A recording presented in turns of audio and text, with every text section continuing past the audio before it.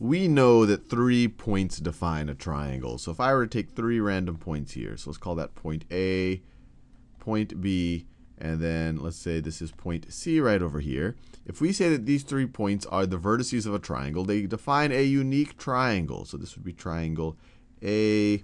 Try to draw my lines as straight as possible. Triangle A, B, C. Now we've also learned in the last few videos that triangle ABC has a unique circumcenter. And that is a point that is equidistant to these 3 vertices. It's equidistant to these 3 points.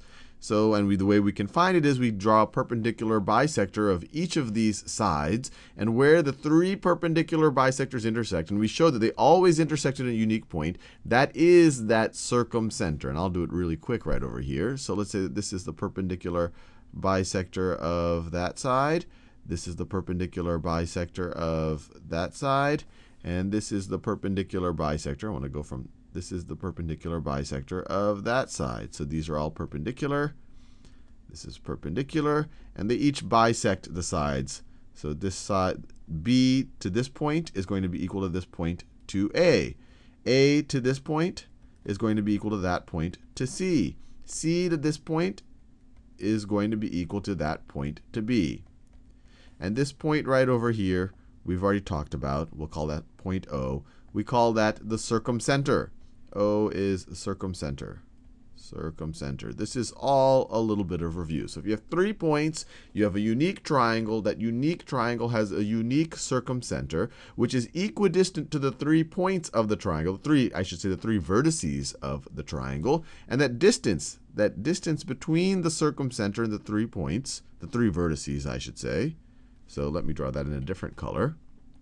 So this distance, OA, the length of OA, the length of OC, and the length of OB. So OA is equal to OC is equal to OB, which is the circumradius. Circumradius. And we've learned when we first talked about circles, if you give me a point, and if we find the locus of all points that are equidistant from that point, then that is a circle. And when I say locus, all that means the set of all points. If you give me any point, right over here, so that's an arbitrary point, and you also specify a radius, and you say, what is the set of all the points on this 2-dimensional plane that are equidistant, that are that radius away from the center, it uniquely defines a circle. That's how we defined a circle right over here. And similarly, if you say, look, if you start with the center at O and you say all of the points that are the circumradius away from O, it will uniquely identify a circle, and that circle will contain the points A, B, and C, because those are the circumradius away from O. So they are included in that set. So the circle would look something like, let me draw it. It would look something like this. I'm trying my best to draw it, just like that.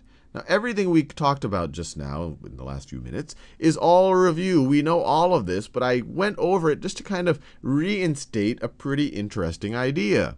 That if you give me 3 points, that defines a unique triangle. And if you have a unique triangle, and let me make it clear. This is 3 non-collinear points. So 3 points not on the same line. If you have 3 points that are not on the same line, that defines a unique triangle. For any unique triangle, you have a unique circumcenter,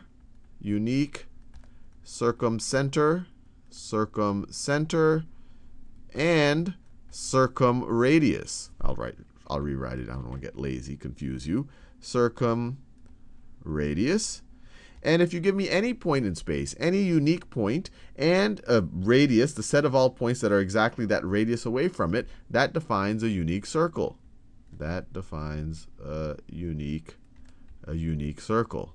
So we went through all of this business of talking about the unique triangle and the unique circumcenter and the unique radius to really just show you that if you give me any 3 points, that eventually really just defines a unique circle. So just as you need 3 points to define a triangle, you also need 3 points to define a circle. 2 points won't do it. And one way to think about it is if you give me 2 points, there's an infinite number of triangles that I construct with those 2 points, because I can put the third point anywhere. I could construct this triangle.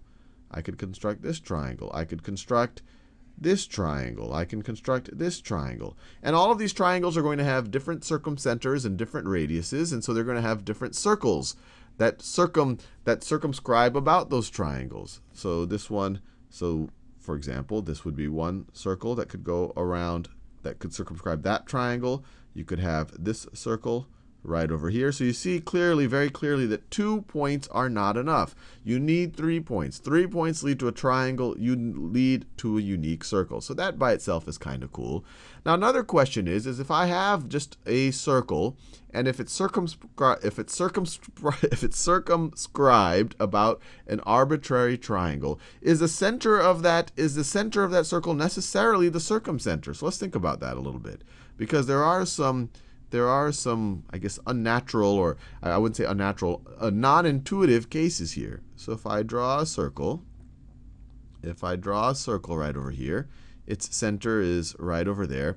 And if I draw an arbitrary triangle where all of the vertices of that triangle are on this circle, is this center necessarily the circumcenter of that triangle?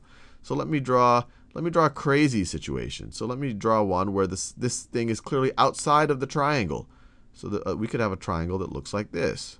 And it's clearly all 3 vertices sit on the circle. So you might at first say, wait, there's no way this could be the circumcenter. It's not even inside the triangle. But remember, this point right here is equidistant to every point on the circle. I should say every point on this circle is equidistant from this point.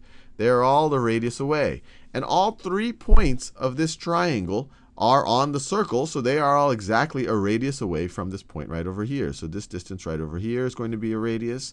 This distance right over here is going to be a radius.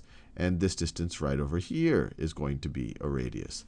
Now, this point is clearly equidistant from that point and that point. We know that. It's exactly r away from both of those vertices of the triangle. So if it's equidistant, and we proved this in a previous video, if it's equidistant from both of those points, it must be on the perpendicular bisector of the segment that joins those 2 points.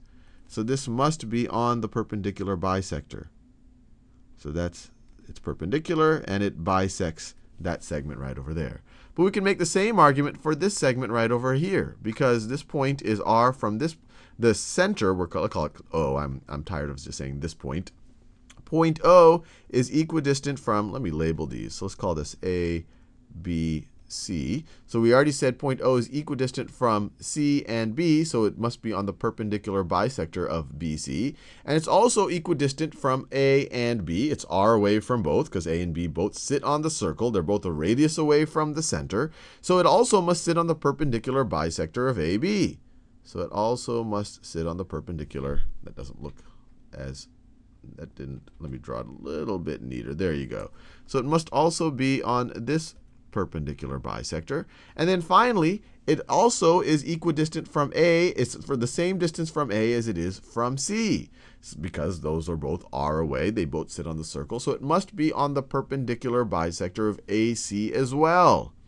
So AC is right over here. And this is what the interesting thing is.